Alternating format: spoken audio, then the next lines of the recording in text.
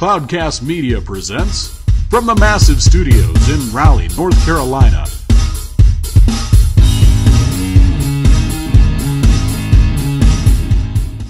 Hi, this is Brian Gracely, and in this video we're going to talk about hybrid cloud and really the evolution of hybrid cloud.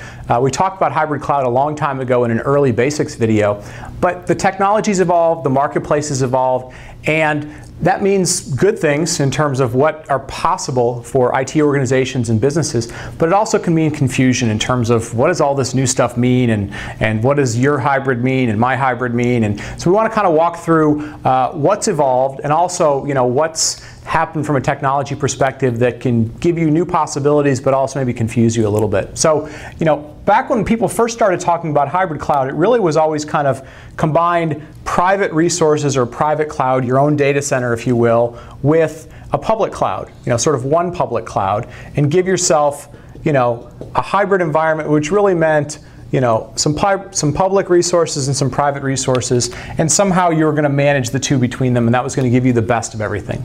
Now, where that's kind of evolved to, and we've seen some people say, hey, that's my hybrid environment.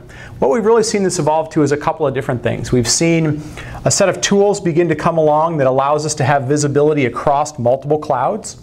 We've seen some evolution of APIs that allow us to have compatibility between clouds.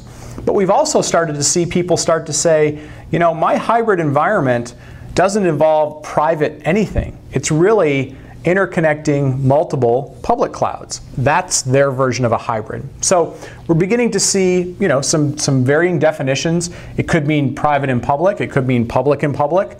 The other thing we're starting to see is, like we said, we're seeing an evolution of tools that are going to give us visibility across multiple cloud environments, tools that talk the language of the API of an OpenStack cloud or an AWS cloud or a VMware cloud or some other set of APIs. And those are all good things. They're giving customers flexibility.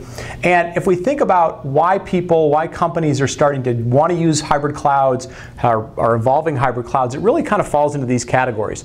They want multiple clouds for risk mitigation. They want multiple clouds for geographic location. The laws in Europe are different than the laws in the United States versus the laws in Asia. They want to be able to migrate applications. They might want to have one cloud for dev and test because of cost or because of speed of deployment or services. They may want another cloud for their mission critical applications because of performance or compliance reasons. They may want other clouds simply for geographic reasons. It's close to where a large number of their customers are or their customer base. We're seeing them want to use it for location reasons. So we see a number of companies who want to have data in one location, back it up to another location, and they use the public cloud or another cloud for DR or for backup reasons. And they'll think of that as a hybrid type of environment. We also see people that want to have hybrid for multiple cost points. This one costs 2 cents an hour and 10 cents an hour and 20 cents an hour. They get different services out of them. Or they may simply want them for agility. They know how long it takes to deploy services private versus in public, and they can offer different type of options and services to the different groups within their company.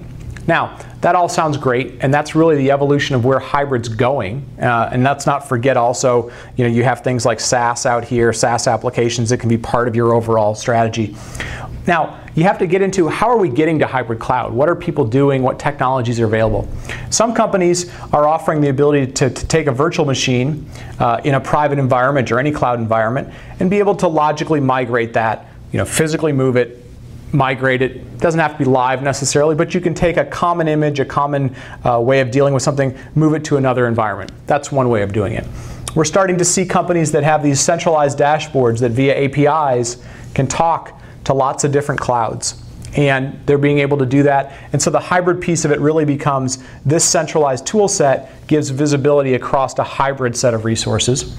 We see some companies that are taking that same VM and they want to encapsulate it into sort of an abstraction layer, if you will. And that abstraction layer, that encapsulation is what the native things look like in a cloud environment. So it could be an Amazon API, AMI, or it could be an OpenStack way of putting together an image or a unit or an instance.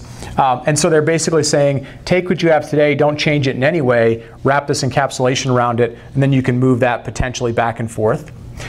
The other things to really consider come down to things like Do you need common APIs? There's a lot of discussion about, should the Amazon API be the common API? Should the OpenStack APIs be the common one? Or are people going to have to plan to have a set of tools that talk multiple APIs? Right now, we don't have compatibility between a lot of the different cloud implementations, whether it's VMware, OpenStack, CloudStack, Amazon. So right now, the feeling is you're going to need some set of tools that if you want to leverage multiple clouds, you're going to need that to talk to multiple clouds.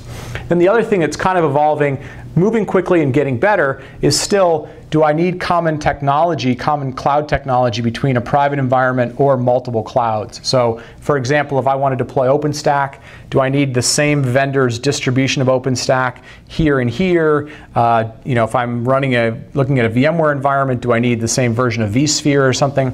And we still have some level of compatibility that works great and some level of compatibility that's still kind of working through what's going on there. You've got some vendors that only offer public cloud implementation, others that only really offer private. How do you interconnect those two things? Maybe it's an API thing, maybe it's getting compatible technology. And so companies are still having to work through those types of things. They have to make some long-term decisions. If they want a hybrid environment that gives them all of these things, how do I work through the ways to deliver those hybrid capabilities? So hopefully that clears up some things around hybrid, where it's evolved from a technology perspective and a market perspective. Thanks for listening.